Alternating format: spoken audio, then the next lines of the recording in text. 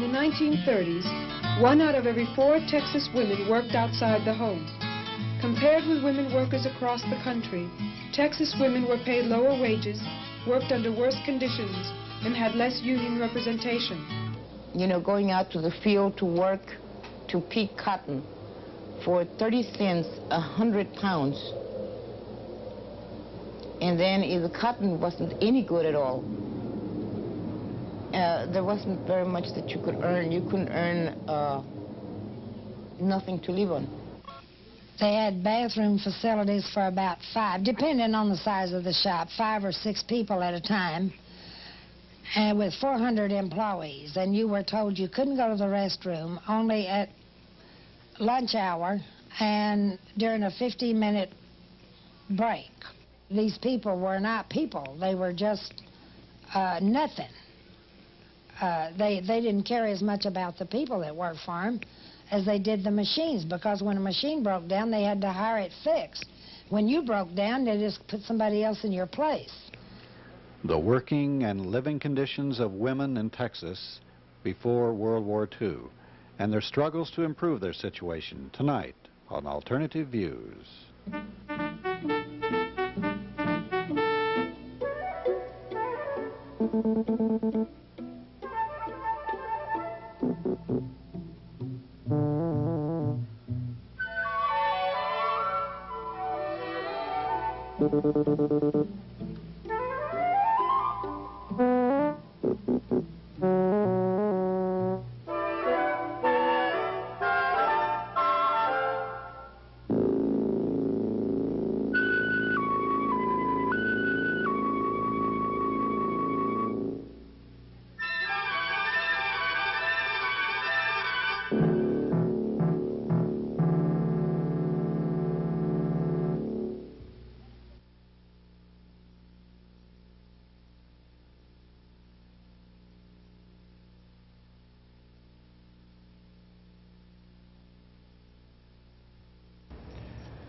When I was a child, growing up in Oklahoma, I remember back in the late 30s, occasionally men would come to the door and knock and say, "Mow your lawn for a cup of coffee?" And it happened so frequently that I thought, well, that's just the way the world is. But of course, that was coming out of the Depression, supposedly coming out of the Depression. And I also remember my father talking about trying to work his way through college back in the late 20s and early 30s, in which they'd go out to a field to dig ditches. The company people would come out, throw out 5 shovels, and of the 30 or 40 men, whoever could fight to get a hold of the shovel, well, he got the job for the day.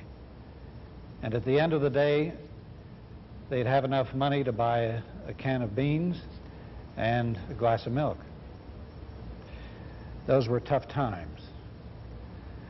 And tonight we're going to start the first of a series of 2, spotlighting what it was like during the Depression, the labor struggles on up from the Depression through and after World War II, as told by 4 women.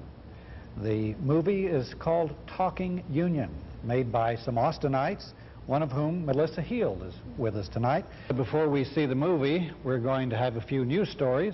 And these news stories are sprinkled in from 1982, 86, and 1993. You can see what we looked like when we were young fellers.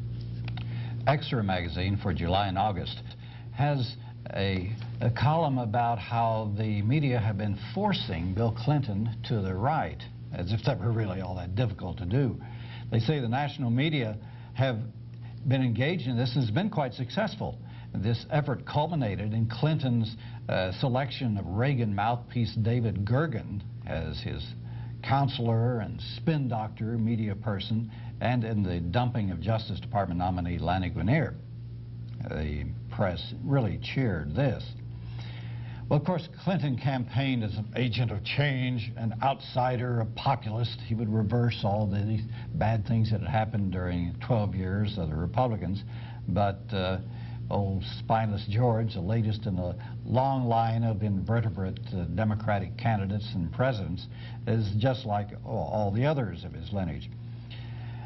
But the establishment press won't say it, but Exner points out that if only white men had been able to vote during the last election, old George would still be president. Well, what did Clinton do after he took office? Well, his proposed taxes on the wealthy were timid. His military cuts were meager. And his job packages was really a joke, just terribly inadequate before he gave it up completely, just about. And his steps for progressive campaign promises, like gays in the military or not appointing insiders in the White House jobs, that brought heat. All these things brought heat from the media, and he dropped them, of course. Exner points out that day after day in May of 1983, the New York Times and other national media claimed, without offering any evidence at all, that Clinton had been elected as a centrist. That's what they wanted. But once he got in office, he had lurched to the left. And that's why he was just floundering around so much. In fact, this leftward lurch was mentioned so often it appeared to be a new dance craze. You know, let's go down to Washington, D.C. and do the leftward lurch. Hey! Well, with Gergen in and Guinier out, the mainstream media breathed a sigh of relief. And in the Newsweek, Eleanor Clift said that, and it seems to sum up the press corps attitude, that, oh, Clinton's shift to the right has finally happened, and she urged him to have the backbone to make it stick. Pathetic. A recent article in The Progressive, it's the May issue, the editor, Erwin Noel, brought up some good points, kind of about things that the mainstream media hasn't been covering. He begins by talking about a story that was written in 1982 by a man named Sam Day. It was entitled The Afrikaner Bomb. And the story revealed the successful testing of a South African nuclear bomb in 1979. Day, who was also the former editor of the Bulletin of Atomic Scientists, spent 7 weeks in South Africa conducting research. News releases and copies of the Progressive article flooded the market to reveal his well-documented findings, but they fell into a bottomless pit of media silence. The South African apartheid government's denials apparently held more credibility with the mainstream media than well-documented findings and research. Well, in March of 1993, President F.W. de Klerk acknowledged that South Africa had indeed begun building a nuclear arsenal in 1977. It made front-page news everywhere as a startling new disclosure, but it wasn't. It was merely a long overdue confirmation of the alternative press's findings nearly 10.5 years earlier. In 1984, The Progressive also ran a cover story by Alan Nairn. It detailed the United States' role in the El Salvadoran death squads. Nairn, who spent 5 weeks investigating the story in Central America, detailed how, beginning in the 1960s, U.S.-led organizations killed thousands of peasants and suspected leftists, and how the Reagan administration continued to provide training, support, and intelligence to forces directly involved with these death squads. Nairn named names and specifics of a U.S. Salvadoran government partnership in torture, murder, and other atrocities. Once again, news releases and copies of the magazine were sent out only to be greeted by a total blackout. The only way the story reached the mainstream media was by a full-page ad taken out by the Progressive in the Washington Post. Well, in March of this year, the United Nations Truth Commission published its report on human rights abuses in El Salvador. And, of course, it confirmed the substance of Alan Nairn's 9-year-old article.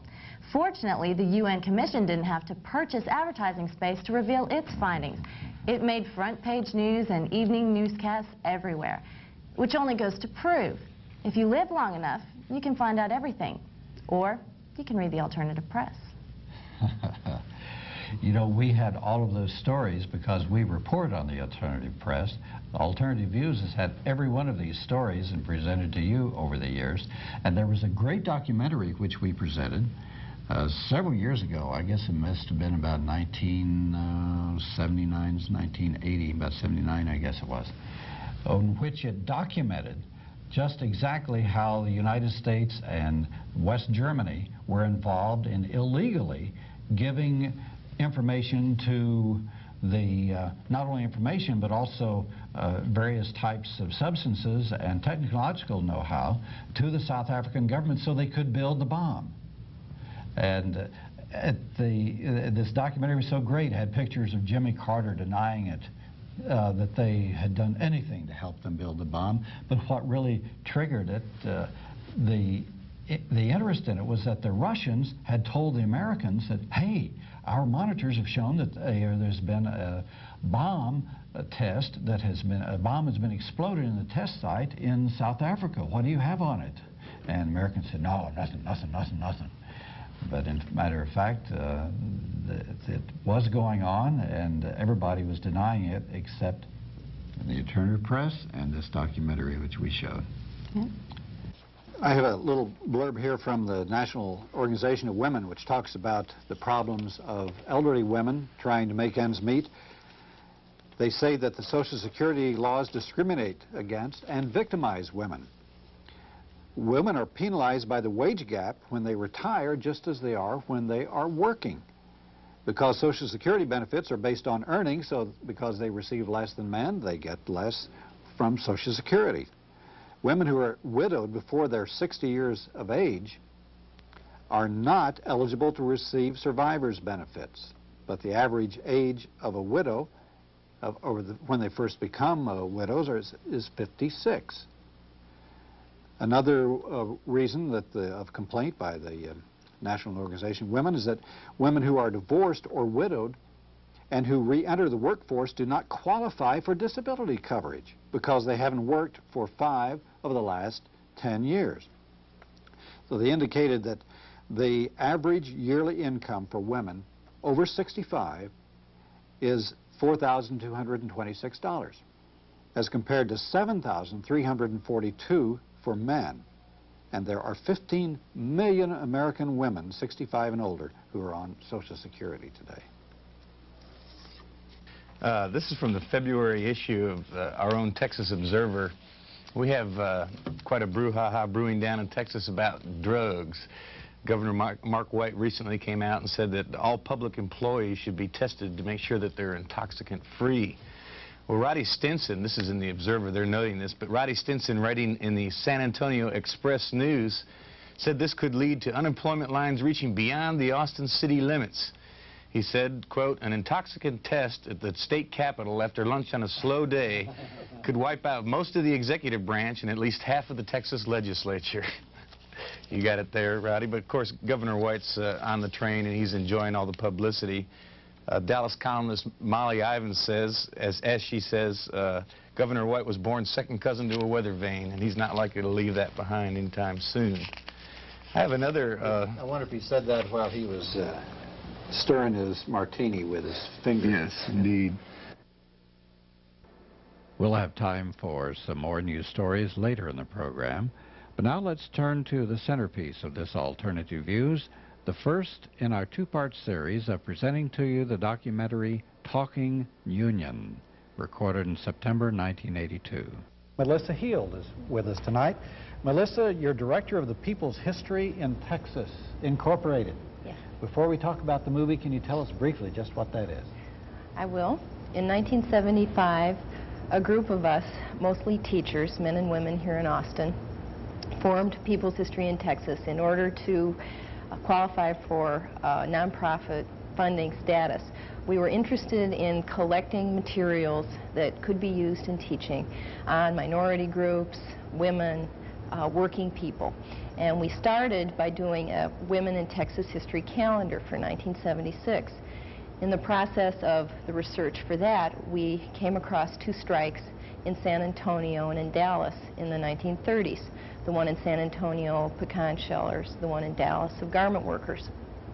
And we realized that there was a story there that had not been told, that participants in both those strikes were probably still alive. We were interested in oral history, although none of us had had much experience with it. And what we did was put together a proposal to the National Endowment for the Humanities Youth Grants Program.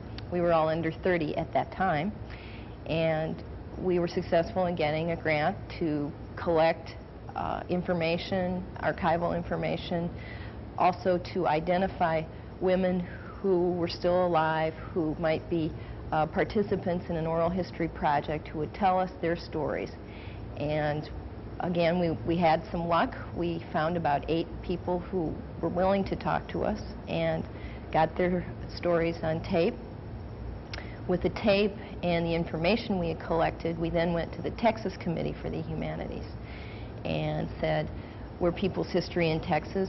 We've had this initial grant to do most of the background work, and we'd like now to make a videotape film out of the material we've got. And again, we're convinced, we know that there's a story here, and this is what it is.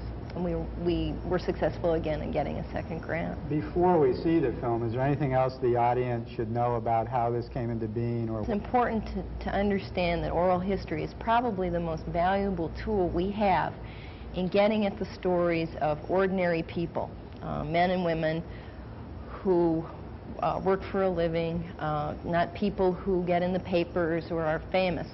That when we look at the lives of those kinds of people, we have to use a kind of different set of standards. These are people who were famous, people who got elected, people who made a difference in the way that we usually think of making a difference.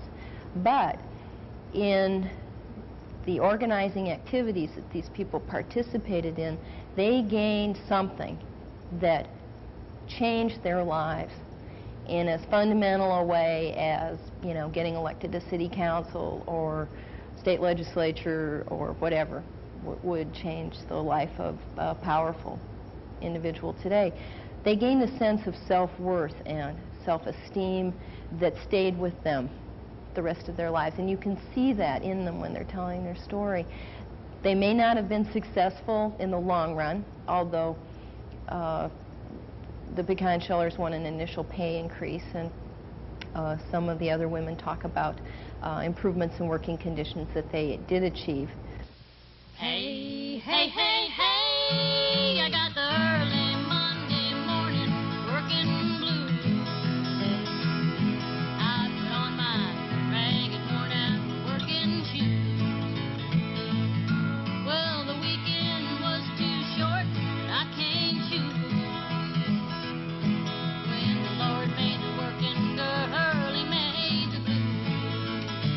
Well, I'm tired of working my life away and giving somebody else all of my pay while they get rich on the profits that I lose and leaving me here with the working girl blues. In the 1930s, 1 out of every 4 Texas women worked outside the home. Compared with women workers across the country, Texas women were paid lower wages, worked under worse conditions, and had less union representation. Little is known of the history of Texas working women as a group. The women in this film will begin to tell the story. Ollie, Ollie, working girl blues, and I can't even afford a new pair of shoes. While they can live in any old penthouse they choose, and all that I've got is a working girl blues. My father is from San Luis Potosí. My mother is from Mier y Noriega in Mexico. And of course, I don't know how old they were when they got married, but my oldest sister was born in Monterey, and when she was about 8 weeks old, they crossed here to the United States, and that was in 1908. So in a way, we were migrants also. We migrated also. The first time that I remember going out of the city of San Antonio, we went to Michigan, and they were harvesting beets, sugar beets. Of course, I was very young. I wasn't doing that. That was in 1924, the first year, and the second year was 1925. And thereafter, we used to go out pick cotton. You know, going out to the field to work, to pick cotton for 30 cents, 100 pounds. And then if the cotton wasn't any good at all, there wasn't very much that you could earn. You couldn't earn nothing to live on.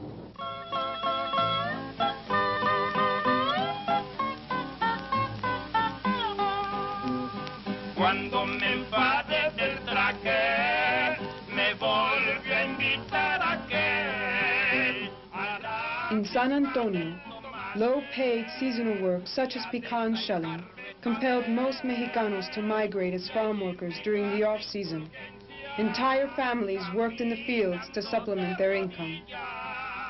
Como 4 o 5 millas que dieron de penitencia.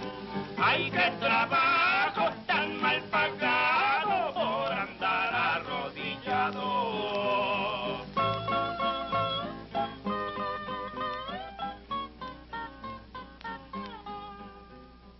Well, my grandfather was a Methodist minister, and at the time I was going to school, and just prior to going to work, I had the idea I would like to be a foreign missionary. And then, of course, I guess this became my missionary work at home. Is the only... people have asked me that, and the only thing I could ever come up with was that this did take the place of that missionary work that at that time I thought I wanted to do. My daddy was a carpenter and a builder, and my mother had passed the teacher's exam to teach school, but of course she got married and never did teach. So we just lived an ordinary life. I went to school there in Dallas, Sunset High School, Winnetka Elementary School, and then I went to work, Justin McCarty's. They ran an ad, and there was about 100 of us showed up that morning because jobs were not that plentiful. So out of the 100 or so people that were standing around waiting, the floor lady did the hiring, and she went through the crowd, and I wasn't aware of it at the time, but what she did was to go through and pick out all the younger people. She hired about 50, and the others were sent away. And so we all went to work right that day. We didn't wait till the next day or anything. She just went through and with her finger pointed out you and you and you. Well, the Depression was in 30, and that was 29, so it was actually just prior to the Depression. I mean, I didn't really see that much difference, if it had any effect at all, because wages were so low then that they couldn't have gone any lower.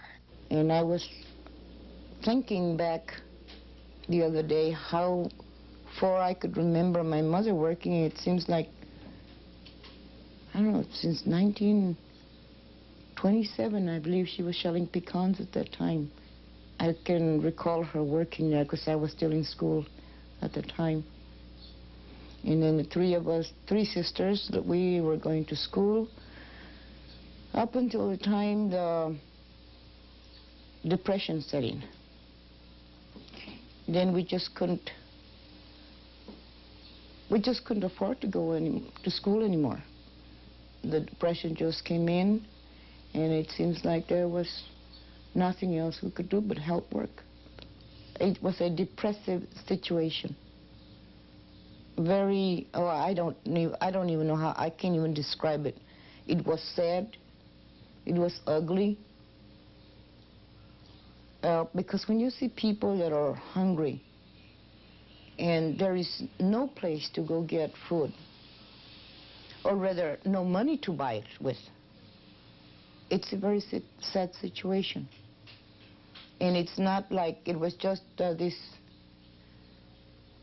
neighbors or a few people. It was all over. Everybody was mostly all in the same boat. The conditions were poor, naturally, very poor. Because when you get 50, 60 persons all in one place, you know, sitting side by side, really sitting and on wooden benches, you know, mind you, not chairs, wooden benches, makeshift benches, and being there for 8 hours, maybe 9, 10 hours, a day, you know. It's a very bad situation. Of course, we had no sanitary conditions at all. No sanitary conditions, period. Some of the shops, there was more than one floor of machines. They were dirty, there was no fans, there was no ice water. The lint and dust just hung from the ceilings. It was really a sight to see, and very hot and dirty.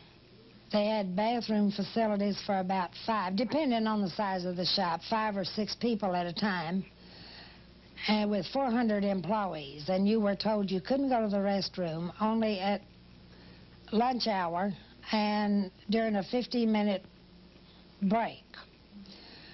And it was utterly impossible for that many people to get in the restroom at that time. And I remember one lady who couldn't wait and had an accident in her seat, and that really riled people, particularly me, who put the boss to a test about going in the restroom and waiting out to see if I would be fired for it. And then I went in, and when the floor lady told me I couldn't go, I said, I am. And I said, you tell Mr. Adelsberg if he doesn't like it, he can come and get me. And she said, well, he'll fire you. And I said, well, that's what I want to see. And he said, she said, well, you really want me to tell him this? And I said, yes, I do. And she said, all right. And she started to leave. And I said, Bessie, tell him if he sticks his head in the door, I'm going to hit him with his chair. So I went in and I stayed for a good 20 or 30 minutes. And when I walked out, he was waiting for me. And he wanted to know if I was trying to make a fool out of him. I said, no. You made the fool out of yourself when you passed a note around and said no one could go to the restroom. And I said, go up and look in under Ms. Sutton's chair. And I said, you'll know why I'm doing what I'm doing. And he said, well, I could fire you. I said, that's your privilege. That's what I want to see. But he didn't. They would pay the heart, you know, the whole pecan. They would pay better than the piece. Piece was cheaper. Okay, the best I can remember was being 5 cents a pound. And from there it went down. And I mean all the way down. To the point where some people were not getting paid with money anymore, but with beans and potatoes and staples, you know, rice, shortening, salt, baking powder, coffee. And I don't mean that there was a whole bunch of it, you know, just a pound of this and a pound of that, maybe 5 pounds of beans, a sack of flour, 25-pound sack of flour, maybe 10-pound sack of flour, whichever they felt like giving you. My mother never allowed that, though. Oh, no, she fought for her money. If it was $1, she was going to fight for it, and she was going to get it. The largest pecan shelling factory in San Antonio mechanized in the mid-1920s, but the machines were soon scrapped because it was cheaper to hire Mexicanos. By the 1930s, the 10,000 to 12,000 Mexicanos working in the industry shelled a quarter of the nation's pecan crop. 80% of these workers were women. Whole families used to go in there. Not just one person or two, but whole families used to sit there and work together. They would sort of put like little boxes, you know, divide them in little boxes, so everybody had a little box, but one long table. You had to clean it, you had to shell it, and then you would have to go over it several times so there won't be any shells in it. And even the piece, you know, the little pieces, you would have to take every bit of that shell out of there so that it won't have any, so at the time that the evening or whatever time you were getting ready to leave, then you would have to go out to the front where the man was, and they would weigh these pecans, you know, see how many pounds you have shelled for the day. and then they would inspect it, sort of inspect it. And if you have any shells left in it, they would give it back to you, and you had to go and do it all over again. 2 or 3 times, as many times as they, until there was not a single shell left in it. These people were not people. They were just nothing. They didn't care as much about the people that worked for them as they did the machines, because when a machine broke down, they had to hire it fixed. When you broke down, they just put somebody else in your place. There was no loyalty, no care. It just didn't matter if you got hurt in the shop. I ran a needle in my finger, and it broke off, and thread hanging from the top side and the bottom side.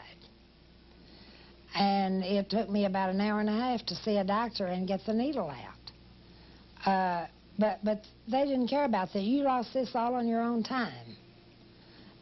They really thought you were less than human.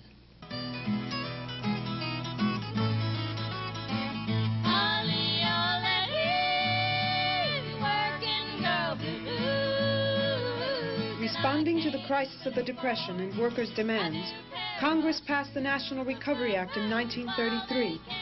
Although the NRA established minimum wages in many industries, management often devised ways of violating the spirit of the law, and in doing so, provoked increased union activity. The NRA went in, and you were supposed to work X number of weeks, and I still haven't looked that up, and I forgot, for $9 a week, and then you were supposed to get $12 a week. Well, management would work you 8 weeks, lay you off, and rehire you as a new worker. You never got past that 9-week period to get the $12 a week. And Justin McCarty had his nephew working in the sales department, I believe. He was not in the factory as such, a bookkeeping department, I guess. And he was so provoked at Justin McCarty that he lost his job with a remark he made to him.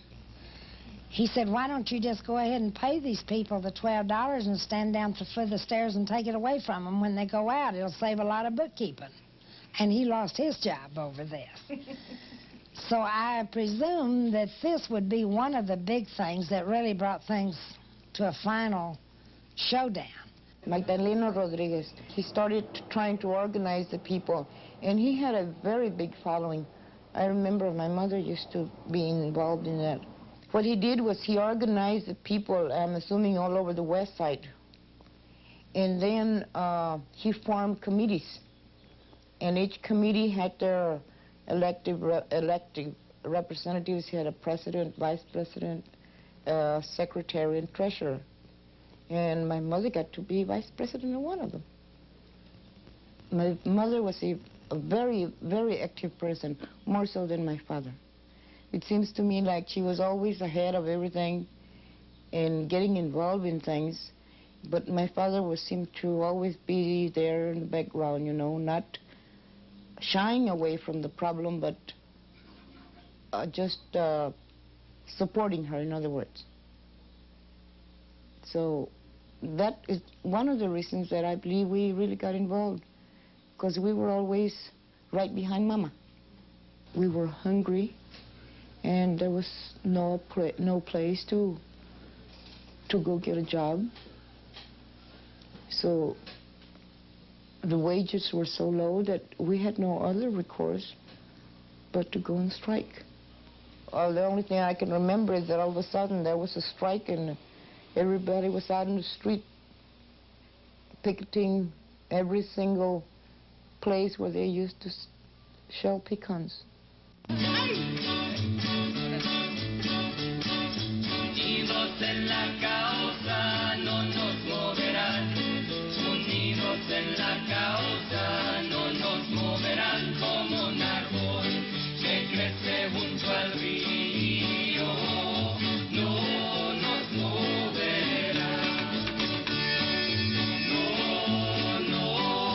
No nos moverán. No nos moverán.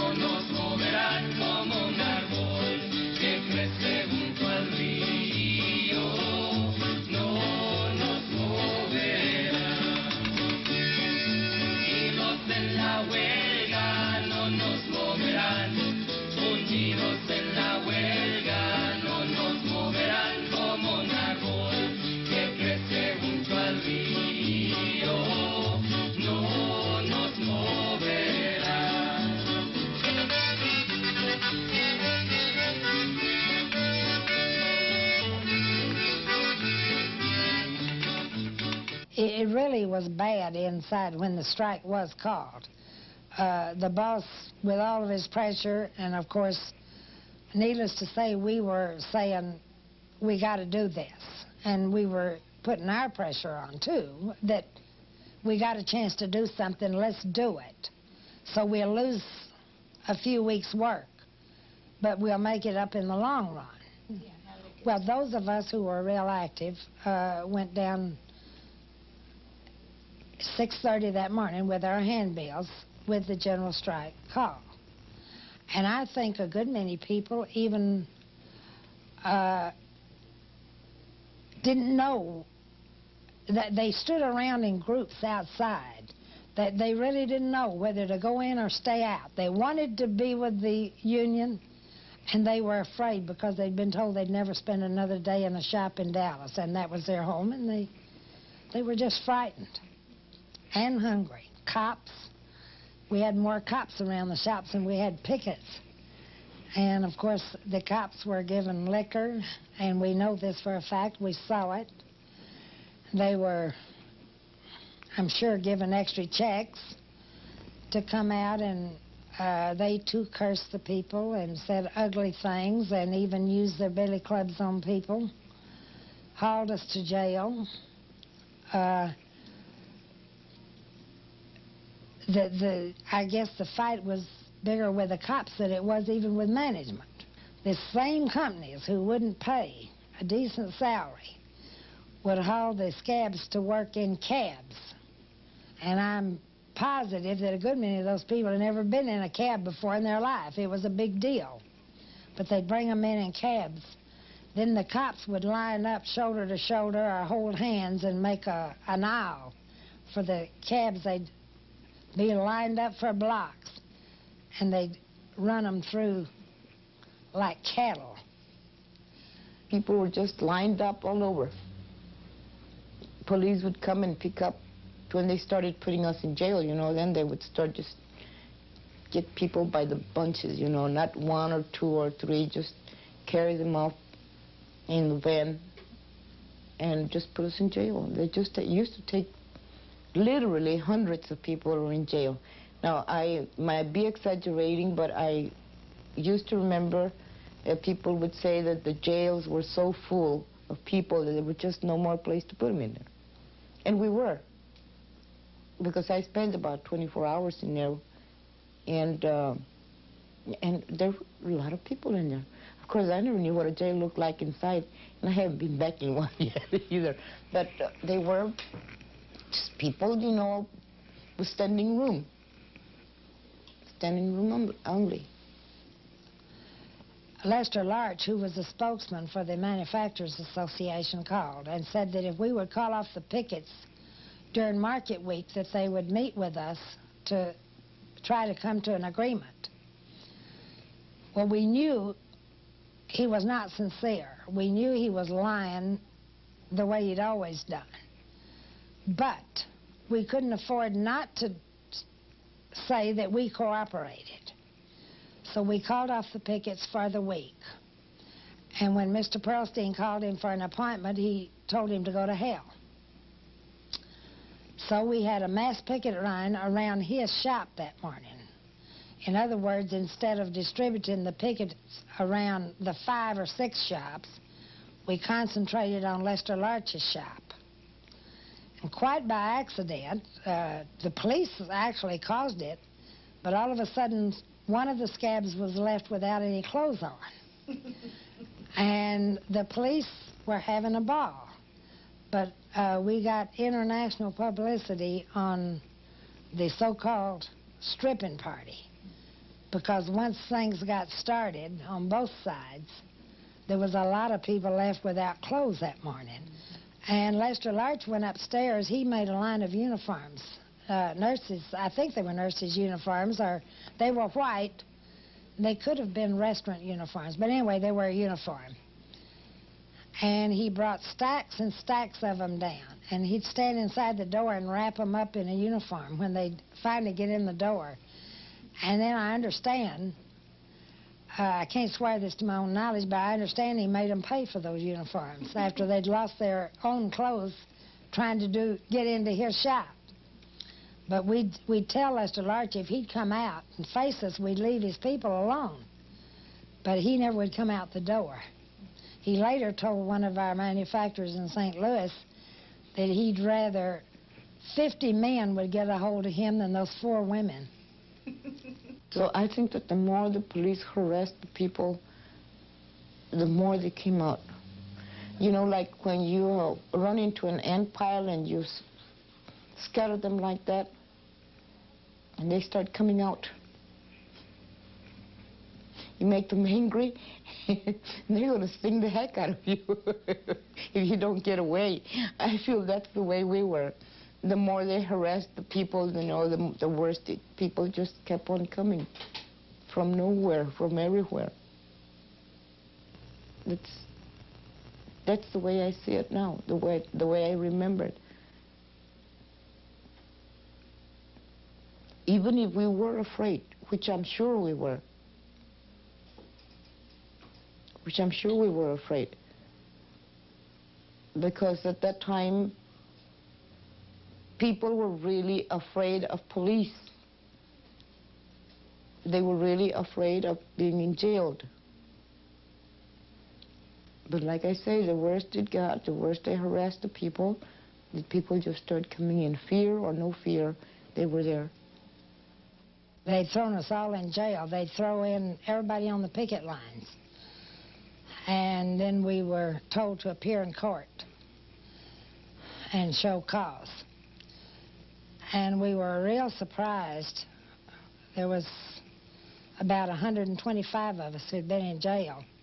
And when we got into Judge Town Young's court, the first thing he did before there was any hearings or anything was to say that he had some paper on a desk in front of his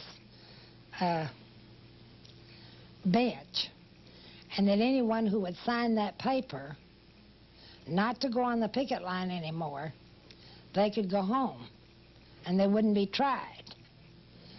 Well, we'd had no way to be prepared for this because nobody had ever heard of such a thing before. And of course, immediately we kept hoping that he would call one of us. We knew that there would be some few who would do what the first person did because they hadn't had time to discuss such a move or anything, and they wouldn't know whether anybody else was going to file suit or not. And if you didn't sign this paper, you had to go to jail for 3 days and nights. Well, the first person they called was a little lady that nobody would have even been hurt if she had signed it. She had 3 little children at home and a sick husband. And if anyone needed to sign that paper and go home, she did. She also was a woman who had never participated in any of the activities on the picket line other than to do her picket duty. She was a quiet person who sort of stayed alone. We didn't know that much about her. She was faithful. And when they called Rachel's name, some of us, I know my heart just hit the floor. I thought, well, that will cause several others to sign, because she did. And there was no doubt in my mind but what she would sign, because she needed to sign and go home. But what she did, she walked up and stood in front of that paper and said, huh. And if you were going home, you were to walk out the door. If you were to wouldn't sign, you were to go in the judge's chambers behind the court. And she looked and she said, huh, and walked right on in all by herself. And as a result, not one single person signed that paper. What's that I hear yonder coming? What's that I hear yonder coming? What's that I hear yonder coming? Well, get on board, get on board. Well, it's that Union train a-coming. It's that Union train a-coming. It's that Union train a-coming. Well, get on board, get on board. And it has saved many a thousand. It has saved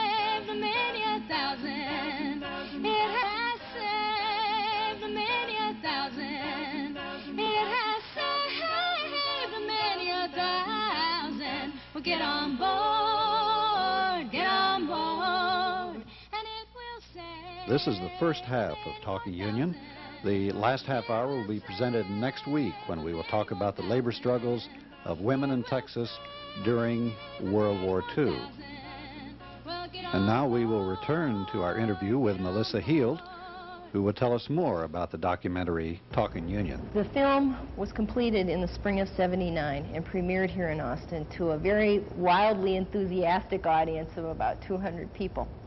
We then took the film on a tour of 6 other cities in the state, and again were warmly received.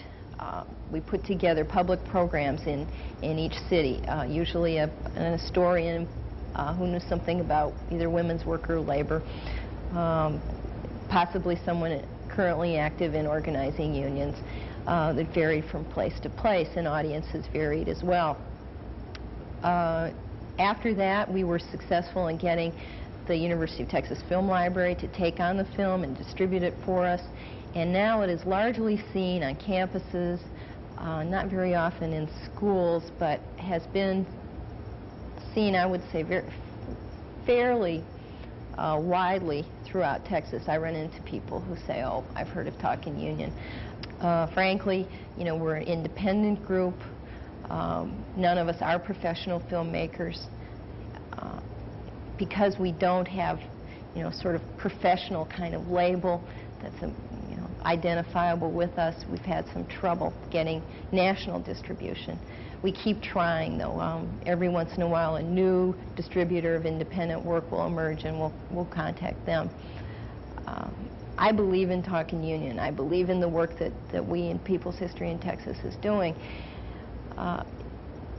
There's an audience for it, and my feeling is that, you know, its day will come. Thank you. Let's return to the days of yesteryear for some more news stories. Talking about labor, there's a big push for the AFL-CIO down in Houston. This comes from another local Austin newspaper, Noticias, and it says that the 1970s brought 700,000 new workers into Houston, and now they're trying to unionize them, which is a tough job in Texas because it's a so-called right-to-work state. But they're finding already they've had pretty good response. They've added 2,000 new people since January 1st, including 350 teachers. And of course, management is coming in with 2 tactics. First, they raise wages, and then they come in with a consulting firm to try to break up the union before it gets started, or if it does get a toehold, to try to bust it up. One of the main problems with Texas is the safety. The safety is sadly lacking in Texas. It has one of the highest accident rates in the country, I believe. The wages are low. There is no job security. People can be working for a long time and goodbye, and that's it. So workers are beginning to look at unions again. At least in Houston, they're pouring a lot of money in there. I believe I saw an article the other day that said Texas trails only the Carolinas in the lowest wage category. And yet, somebody was telling me they heard a call-in program on a radio in which the head of the Texas AFL-CIO was on it, and they were extremely hostile to him and unions in general. It's a contradiction. Even though polls and research has shown that overall, if you belong to a union, you're going to have higher wages than if you're not in the union. I have a story about what workers are doing in some parts of the country to stop the plant closures that are happening as more and more companies go bankrupt, or more and more big corporations want to close down different plants that they own in different parts of the country. More and more workers are starting to take over these firms. There's an article in American Business that Mike Jankowski gave me that points out that in recent months, employers have bought out the owners of several large and prestigious firms, including Milwaukee-based Harley-Davidson division and General Motors roller bearings plant in Clark, New Jersey. In fact, before long, 11,500 employees of National Steel Corporation's Wyerton, West Virginia plant are also going to take over the plant. This is the largest plant and the biggest employer in the state of West Virginia. The workers are going to start taking over their firms. Now, this has happened in the past in small firms where often the small business owner sold out to the workers who managed it cooperatively, but never before have industries of such a major import, such as this automobile, steel, and even the airline industries have been taken over recently by workers. Continental Airlines, a group of high-salaried pilots got their money together to buy Continental Airlines when they feared that they might lose their job and the airline might go over, when the company was about to be sold to a corporation called Texas Air Corporation, and the pilots and some of the employees themselves took it over, according to this article, which I hadn't heard before. They claim that this is a very good policy because the problems with American business, one of the major sources of the problems has been poor management. And when the workers take it over and they own the factory, they have much more incentive to do a good job of managing. And because the workers often know more about production and what's actually going on in the plant than managers, they're in a better position to make decisions. Moreover, the other problem with American industry in recent years has been poor attitude and low morale on the part of workers, so it's claimed. Whereas when the workers own their plants, their morale is much better, they tend to work harder, they're more productive, so that this seems to be a good idea that more and more American workers are starting to think about when they're faced with plant closure. They get money together and take over the plant. In fact, in the media, this happened, I think, 30 or 40 years ago. The Milwaukee Journal, if I'm not mistaken, had a very progressive owner. When he died, he said that it couldn't be sold to anybody but the people who worked there. And they're regularly voted, the Milwaukee Journal is voted among the 10 best newspapers in the country.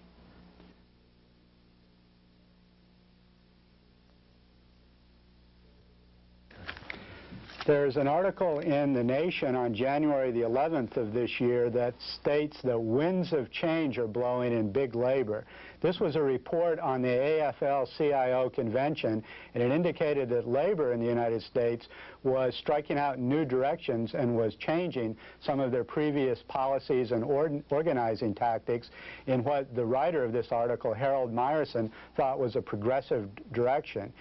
He began his story by pointing out that Ken Blaylock, who is the president of the American Federation of Government Employees, stepped up to the mic in one dramatic moment to speak out in favor of a Federation amended resolution on Central America, the first progressive resolution that American labor on the highest level had ever passed on Central America or U.S. foreign policy.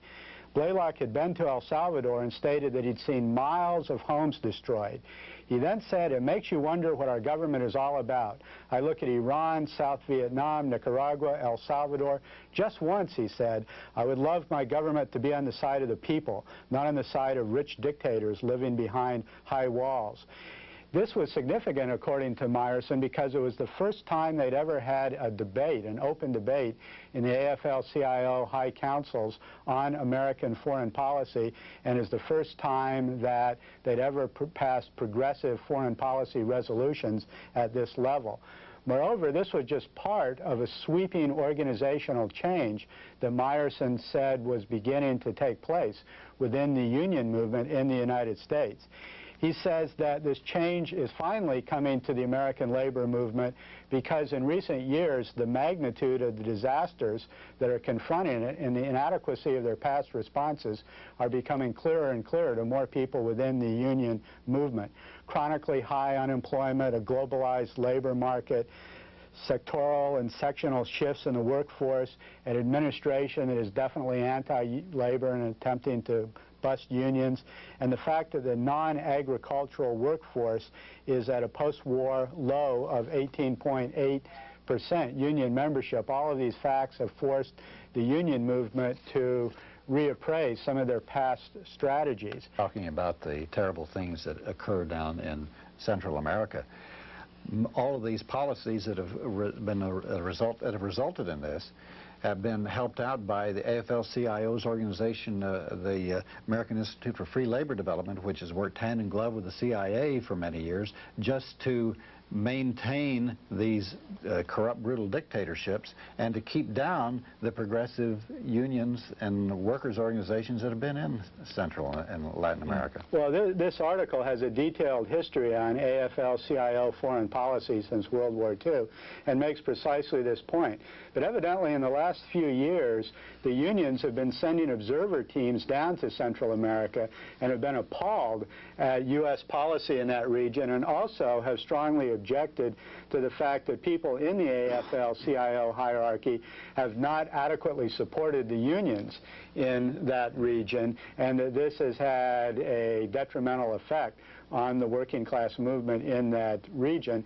Plus, the reactionary foreign policy of the union movement has cut off the union movement from more progressive segments of American society, and the more far-seeing union leaders want to make connections with those segments and are thus trying to modify their foreign policy views. The Food and Drug Administration, it's a kind of a good news, bad news type thing. The good news is that the Food and Drug Administration has proposed banning the use of a carcinogen called methylene chloride in hairsprays because laboratory tests indicate that it's caused cancer in animals. Well, now's the bad news.